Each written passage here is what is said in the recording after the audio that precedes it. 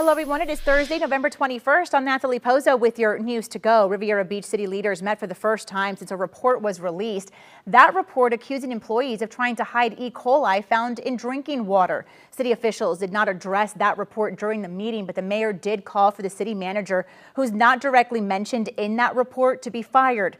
That's because he is who the head of the utility district would report to. A meeting is expected in the future.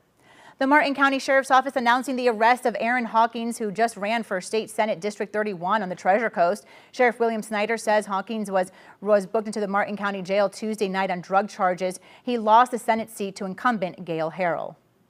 A new program helping to protect Florida condos from storms has already reached capacity. This just 1 week after it launched.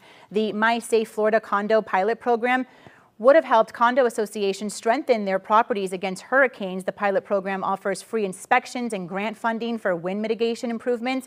There's also no word when or if the program could extend. Sandra. All right, weather-wise, we're going to see daytime highs today here in the 70s, somewhere about 76 degrees or so. Brisk northwest winds. That's ushering in the coldest air of the season, which will hit tonight as we dive down into the 40s. That's what you'll wake up to tomorrow morning. Have a good one.